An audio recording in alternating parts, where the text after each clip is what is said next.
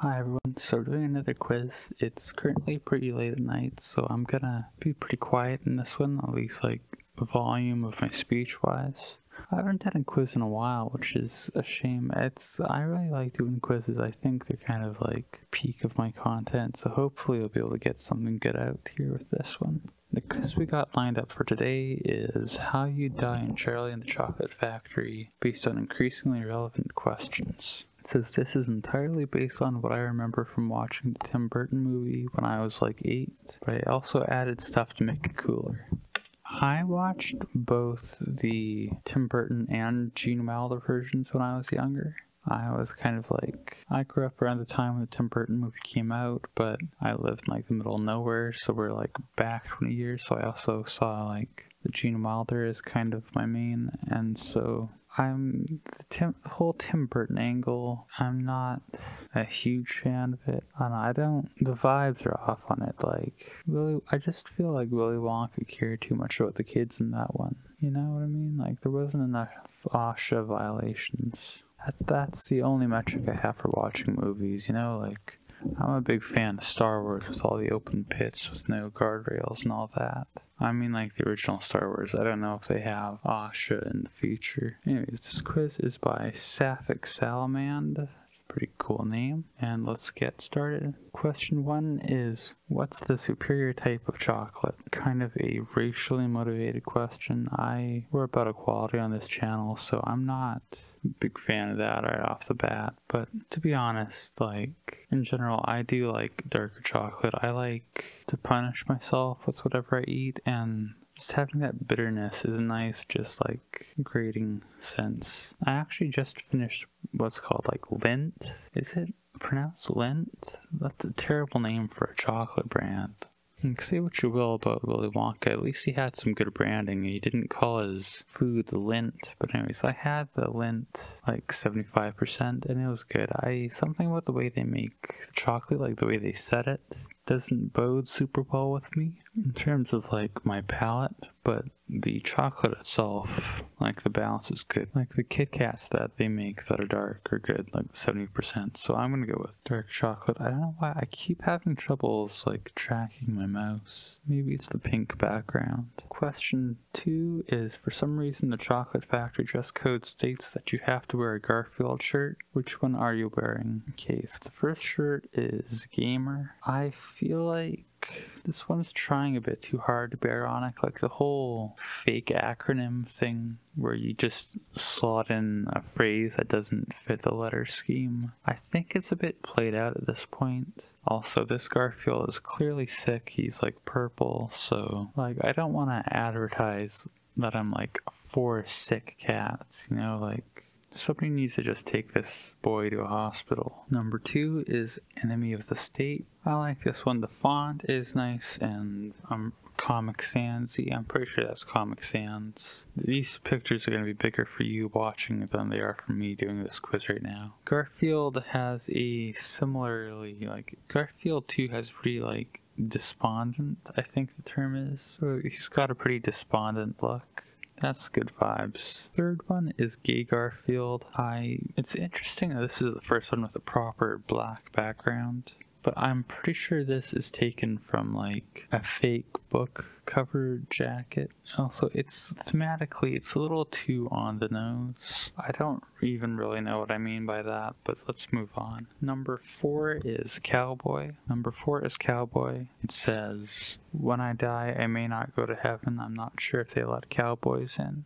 This is a particularly haunting shirt for me. Like, I know all Garfield shirts are haunting, but this one in particular, I'm kind of like from a pretty yeehaw area, if you know what I mean. So like, my family mostly is kind of like cowboys. That being said, we all probably will go to hell for reasons other than being cowboys, so I guess having weighed it all out, it's not really that big of a curse. But still, like, there's other souls out there that may be damned to eternal torment for the mere fact of being a cowboy. And I don't know if I can stand for that, even through the distance that the medium of t-shirt provides. Number 5 is Evangelion. The shirt just says Neon Genesis Evangelion. I saw Neon Genesis Evangelion memes on Pinterest so much I just caved and watched the show like about a month ago, I think. And I didn't like it. And honestly, I think the idea of taking your views of like a show like that, like this is clearly meant to promote the show. I feel like taking your own personal twisted views and putting them in the mouth of a innocent, heroic young man like Garfield is kind of a twisted thing to do. The vibes on this shirt are absolutely terrible. Like, this makes me sick. Number 6 is You Are Not Immune to Propaganda. The problem with this, first off, the meme, it's from a meme. The meme itself is good. I find a lot of memes go stale, but this one, it's still like spot on for me. But just wearing a meme on a t-shirt in general is kind of a red flag to me. Also, this is the same guy that was wearing the Neon Genesis Evangelion and the Gay Garfield shirts. So I'd like to know what this guy's up to. Like, given those 3 things combined, I'm pretty sure this guy needs to be on a watch list. The fact that he would just proudly display all 3 of these in public, like, that's basically a dog whistle. Like, he needs to be like a suspect for being in some alt-right terrorist groups, you know what I mean? And our last option is I Hate Mondays. They call it skateboard smiley face. This one is too obviously playing on the whole Garfield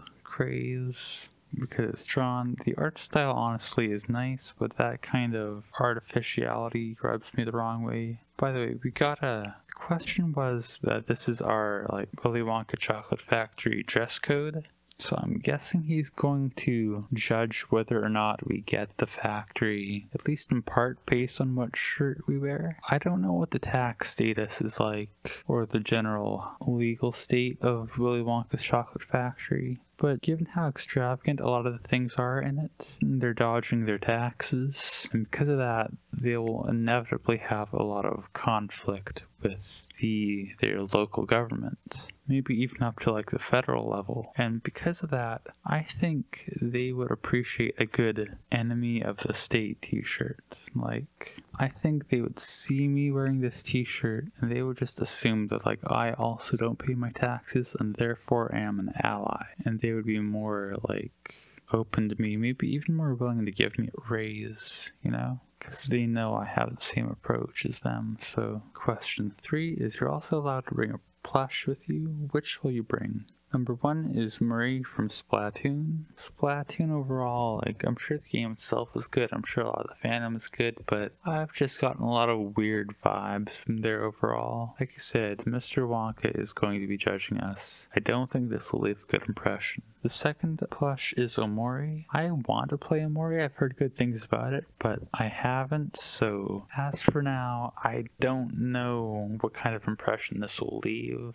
I, as of right now, can't really say I stand for or against what this plush represents, because I don't know what those things are, so this option is good as a backup in case I don't get any good options, but I'd be more comfortable with something I'm more familiar with. The third is some sort of animal. Could be a cat, maybe a dog, but probably a cat, wearing a strawberry hat. This honestly reeks of hubris to me. The careless, vacant expression on the cat's face, the sheer exaggerated pomposity of the hat. He's too proud. I feel like people are going to naturally want to antagonize such a figure. I don't blame them. That would be my natural reaction as well. But point is, I feel like this would draw in some ire that I don't necessarily want. Option 4 is Sans Undertale. I played a little bit of Undertale. It's not really for me. Also, speaking of weird fandoms, Undertale is really big for that. No offense to anyone, but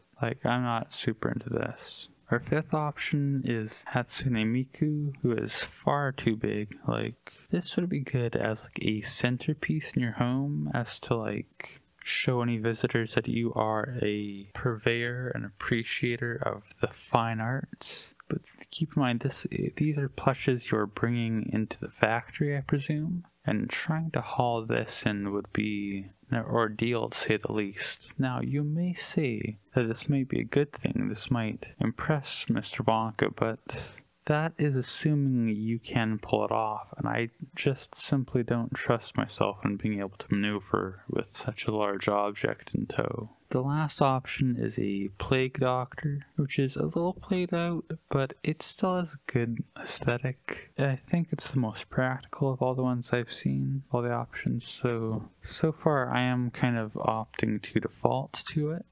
We'll see how that goes as we move on. And our last one is cat sphere. There's a famous joke in physics about spherical cows. I'll let you read it if you want to know what the joke is.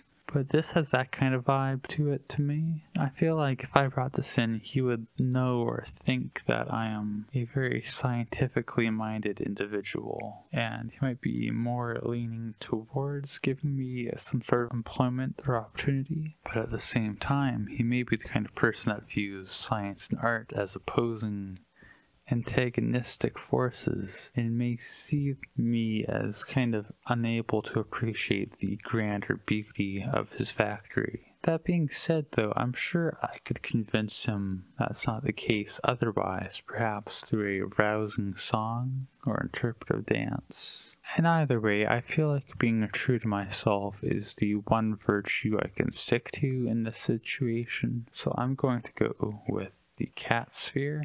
Although the plague doctor was a close second, I wasn't sure whether or not to default on the cat sphere. Isn't that true for everyone, really? You're never sure whether or not to default on the cat sphere. Question 4 is, would you steal stuff? Obviously. Next. Question 5 is, would you lie about stealing stuff? Obviously. Next. Question 6 is, you are given the opportunity to choose a flavor of a new chocolate bar. Which flavor would you pick? The first option is, I believe that is jam. I think that's already a thing.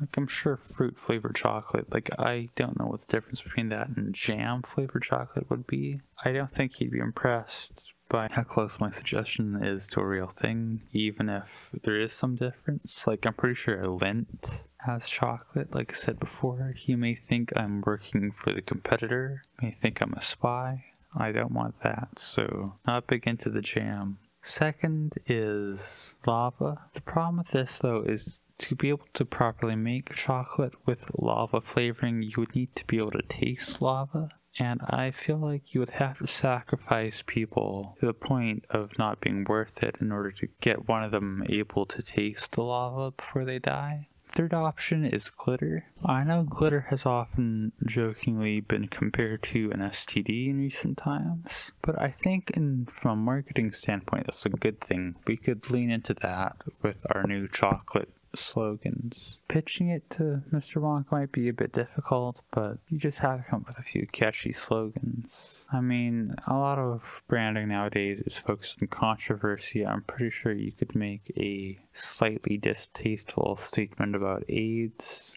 That's really what sells chocolate nowadays. Number 4 looks to be aquarium gravel, and this is already a thing. It's like chocolate rocks, rock candy. I don't remember what it's called, but this already exists. Number 5 appears to be what I believe are bath bombs, and I've never tasted a bath bomb before, so I wouldn't know what flavor this would make. I haven't interacted with a bath bomb of any kind in a very long time. Right, option 6 is all of them, which is kind of a cop-out. It requires the evils of each one of the individual flavors, like the sacrificing people to get the taste of lava, that sort of thing, so we're obviously going to want to avoid that. I think the best route is glitter, for reasons I mentioned. Oh, there is one more option. Literally, what is wrong with you guys? I'm sure Wonka is looking for a fellow eccentric to lead his company. This isn't going to be odd enough to catch his attention. Question 7 is, did you eat Play-Doh as a kid? And the answer is, I didn't have access to Play-Doh as a kid,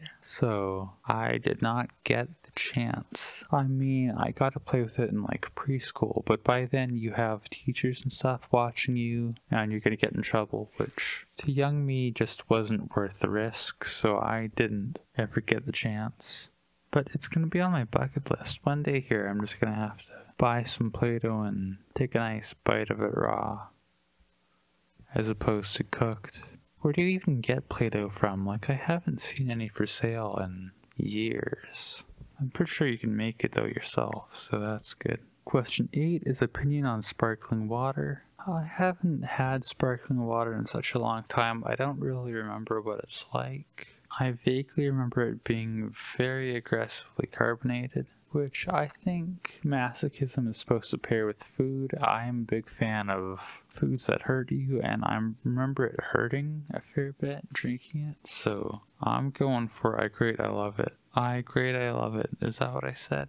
Anyways, this is too good as like, I know hating it is kind of the popular thing right now, and it's nice to be kind of outside of the main bubble, if you know what I mean. Question 9 is choose an item I have in my room right now. First option is a little box full of stickers. I'm guessing they haven't been stuck to anything, so now if you just haven't gotten a chance to use them, that's kind of valid. If they've been used, that's valid, but if you're like too scared to use them, then this object is telling me that you're a coward, and I don't think I can live in support of a coward.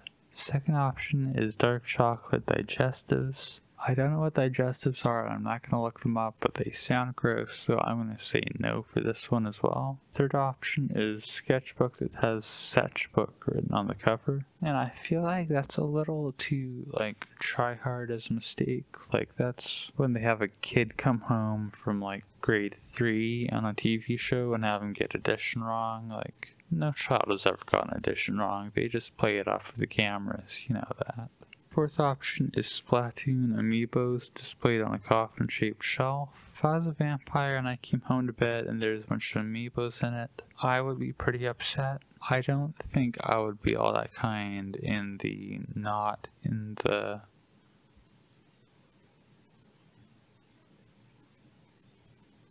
What am I talking about? I just lost my train of thought. Sorry about that. You'll never get to know what I was going to say because I don't know what I was going to say. Option 5. I'm sorry, that was really bad. I'm so sorry about that. My train of thought just dissolved. It's like 3:30 right now, and I didn't sleep well last night, so I am a mess. Option 5 is bookshelf with exactly 10 books on it, 6 of which I've actually read.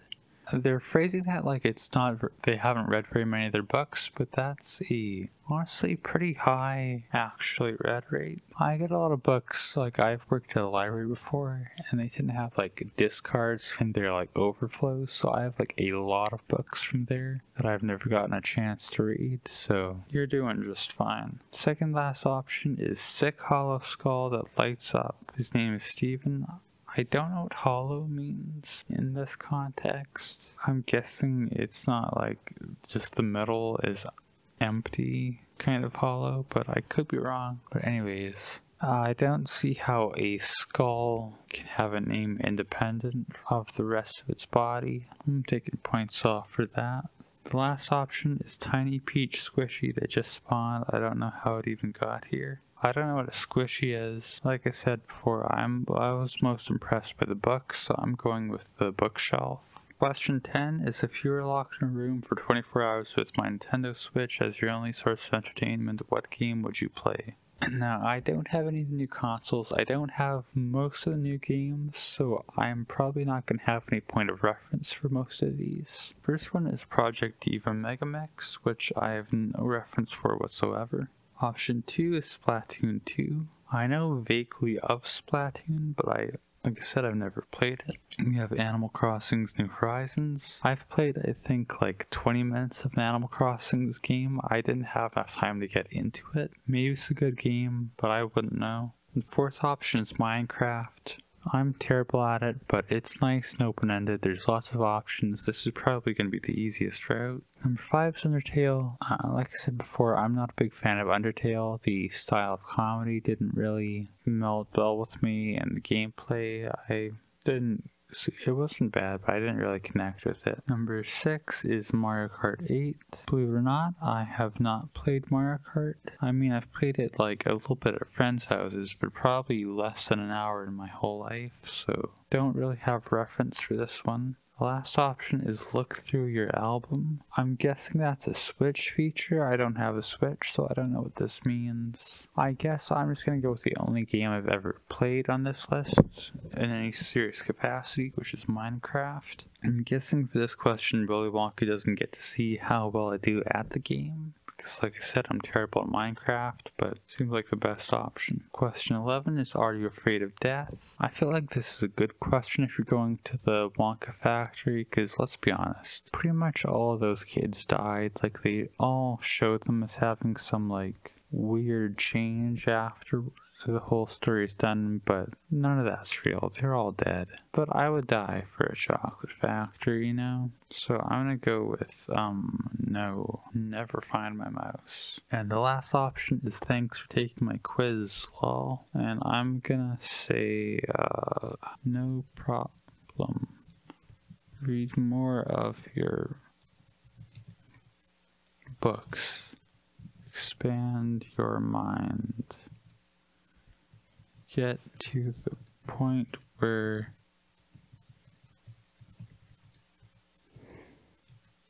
you're going to take over the world with the power of violence and your newfound book smarts. Yeah. And let's see what we get. I got Whatever Happened to Violet. Sorry. This is how I die in Charlie and the Chocolate Factory. Like I said, the kids definitely died.